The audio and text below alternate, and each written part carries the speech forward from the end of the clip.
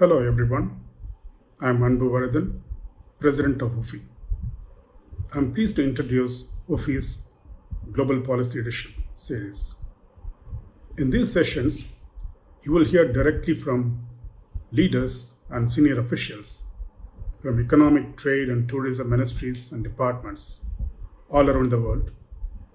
The leaders will focus on the economic vision for their country and the role the exhibitions and business events play in driving the economy, both to build back better and to support a resilient and sustainable future.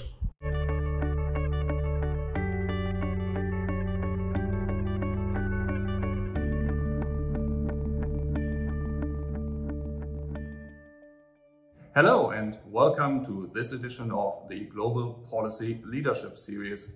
A number of conversations we are holding at UFI with representatives of national governments about the impact of exhibitions and business events for the economic recovery and economic development as such. Today I have the great honor to be connected with Rita Marques, the Secretary of State for Tourism in Portugal. And as Portugal currently holds the presidency of the European Union, she arguably speaks on behalf of the whole European Union bloc of 27 countries. Rita, we last spoke a few months ago at Web Summit. Great to be connected to you again. My pleasure, yeah. You've seen so much movement in these 6 months with the vaccinations proceeding and the European Union agreeing on the approach for reopening of business travel, of tourism, of the economies. Yes. Yeah, we worked very hard, but at the end of the day, I guess that we are very satisfied, very happy with results attained so far. We pushed very hard for the digital green pass. Now it has a new name, the COVID passport or COVID certificate. I think it's all good news because we really need to harmonize as much as possible rules in Europe. We cannot have the same mistakes we had last year. So. Yeah, huge effort from the Portuguese presidency, but fortunately, I guess that we are very honored and very proud of what we have achieved so far. And I can't wait to have this digital certificate. I'm walking around with my yellow WHO vaccination document, and having that digital will make things easier. Let's talk about the economic recovery that will follow once we have the vaccinations out. So what are your expectations currently over the summer and afterwards, and how will tourism and business travel open up again across Europe?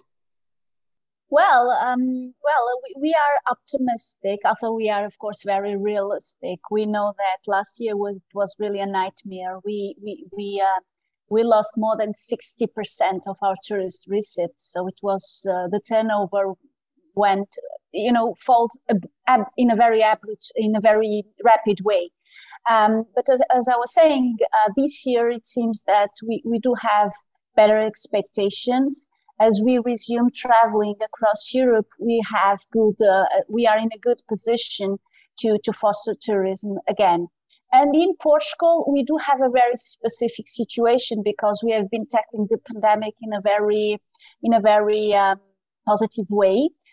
We have now the lowest rates in Europe as far as the infection is concerned. And so we had a very severe lockdown process. Yes, it's true. But we have been opening up everything as from May the 1st. So the numbers will be up again, hopefully. Not the ones that we had in 2019, but still I'm optimistic about this new year and, of course, the next year, of course. So that's wonderful to hear. And as restrictions come down and borders open up again and travel commences, that's great for tourism. It's great for business event. It's great for the economic recovery as well, I expect. So what is the expectation in Portugal when it comes to the general recovery of the economy? Yeah, as you said, it's positive for the business, but it's also positive for all of us, individuals, society, because we do need to breathe again and travel again and meet other people again. And concerning the numbers, I would say that our plan, we just presented, by the way, last Friday, the recovery plan specific to the tourism sector. And of course, it covers the events industry. And so we need to target the 27 billion euro tourism receipts by 2027, and next year we will increase by 20-30% what we had last year.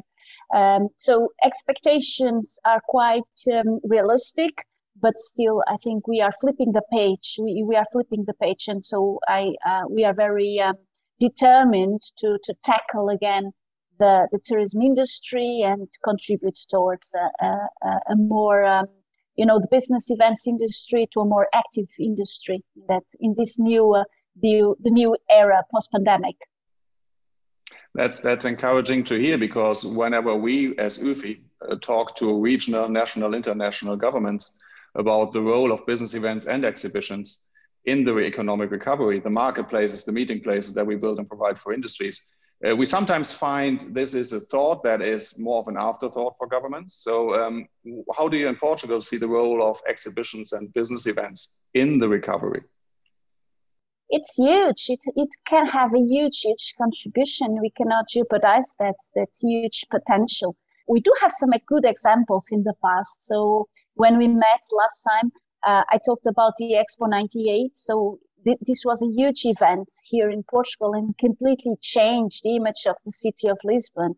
We also have Web Summit that is helping a lot Portugal to position itself as an international hub for startups and the new companies, and so we do have a huge experience in the exhibition business events, and because we do have that experience, we know the contribution that this industry can give to the tourism industry as a whole, and so I absolutely agree with you. I guess that. I have no doubt in sharing to everyone that business events industry has a huge role to play in the recovery of the tourism sector. Well, as you mentioned, the Expo 1998, I remember having been to Lisbon, I think 4 years back, in exactly that part of town. And my colleagues from the venue gave me a tour and said, how this district, how this part of Lisbon looks now, it's really the legacy of this event, and this has really changed the city for the better. Yeah, definitely. It's a kind of a pre-Expo 98 and the post-Expo 98. So you mentioned Web Summit, because that's an interesting example for an impact an event has, not only on the above the surface level of people that come and experience Lisbon and stay in town and experience the hospitality and the sounds and sights of the city, but also it has an impact on the development of the city, on education, on focus of societies, new industries coming there. So I know that you, by attracting Web Summit to Portugal, to Lisbon, you were banking on that to happen. To what degree has it come true yet? And what are your plans for the next years to activate the connections that come out of hosting such an event regularly? Well, we have been hosting Web Summit for a couple of years now. And because of that, in fact, Lisbon is ranked second in the top cities to hold international meetings. And this was, in fact, recognized back in 2019. And I guess all these major events like Web Summit and many others that we do have here in Portugal help to recognize the contribution of this event. And there's an extra with Web Summit, because Web Summit, and you mentioned it already, works with startups. So, and all the contribution that these companies may give us concerning the new trends in the event industry is huge. So we know that in this era of post-COVID, the mix of online, in-person, will bring a lot of disruption in terms of the model of holding events. And I guess that Web Summit could also give a hint, could give us the means to be in a better position in an international competition arena. So yeah, definitely, we will continue to host Web Summits for a couple of years, I hope, and it will help us to position or to foster, foster our position internationally in the international setting as far as in this industry of events is concerned. So there we have a positive example of a collaboration between an event organizer and a government, essentially. So an industry and a government to work together to boost the sector, to boost the economy. What other ways can you imagine for that to happen? Because, I mean, you are the government, we are the industry, and we both want to make things better for people. So what else can we do?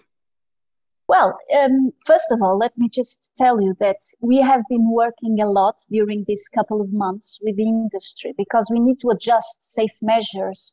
We need to adjust all the protocols that we have in place and have to be, changed in order to better manage this situation that we are living in. And so this is a real example where this industry and government can really have a cooperation, to boost the cooperation in order to present better solutions to all of us that would like very much to attend events.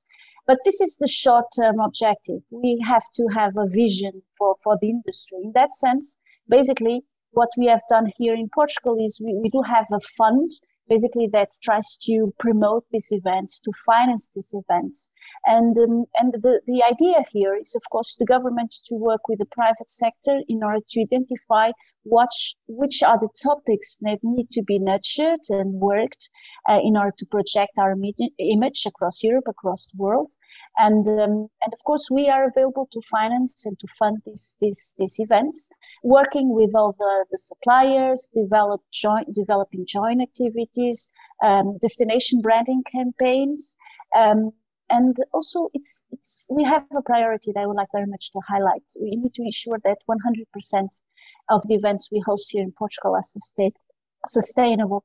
And this, I guess that your input on this, the private input on this, to guarantee that we do have sustainable events, guaranteeing that we have a stronger positive impacts of the event in the local economy, needs to be worked with you, with the private sector, completely aligned with the major or public priorities, such as the one that I just mentioned. That's such an important point, and I know that across the exhibition industry, lots of sustainability initiatives are underway to reduce the carbon footprint. Now, obviously, every major event brings a local impact on the environment, but at the same time, the benefit of it is so much bigger than if everybody would roam around the world to meet everyone without just coming together in Lisbon or Portugal or elsewhere. I guess most of the meetings you were able to participate in person in the last weeks or month have been government meetings or related to bringing the industry back after the pandemic. Or what is the one event that you are personally and professionally looking forward to attend again as soon as possible internationally? Wow, I do have so many. I just came from an event, a face-to-face event.